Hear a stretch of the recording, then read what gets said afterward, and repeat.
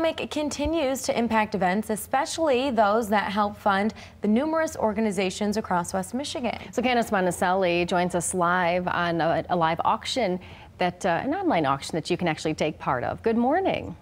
Good morning. It's the Harbor Humane Society in West Olive. They're now hosting their 6th annual Ales for Tales virtual. It's an online auction raising those critical funds to support their mission as they help numerous animals in Ottawa County and beyond.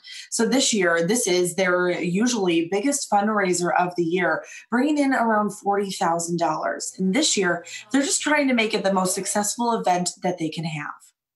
So it provides critical support to keep our operations running throughout the year. Harbor Humane Society is unique in the fact that we take in all the strays for Ottawa County, and then we also take in owner surrenders, and we also transfer animals in. So during the pandemic, we were one of the only shelters that stayed open because we needed to serve those needs and have a place for animals to go.